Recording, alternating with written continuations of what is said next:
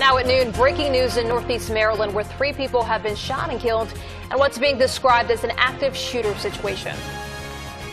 Good afternoon. I'm Rahel Solomon. And I'm Jim Donovan. The shooting happened just after 9 this morning at a Rite distribution center. The warehouse is in Aberdeen, Harford County.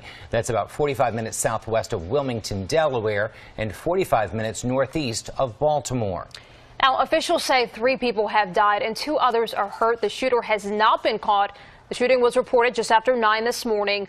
A Rite spokesperson says about 1,000 people work at that facility. Authorities are asking that people avoid this area as the investigation continues. And we are awaiting a press conference from the Harford County Sheriff. Once that begins, we will bring it to you at home.